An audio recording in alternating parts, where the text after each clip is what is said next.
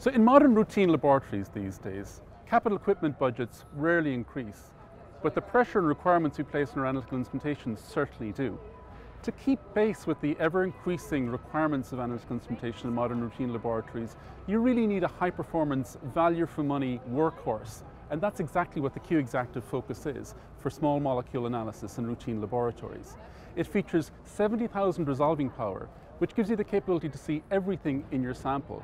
With excellent scan-to-scan mass stability, you've got absolute confidence in your results. And it has the selectivity in order to be able to do both qualitative and quantitative determinations in a single platform.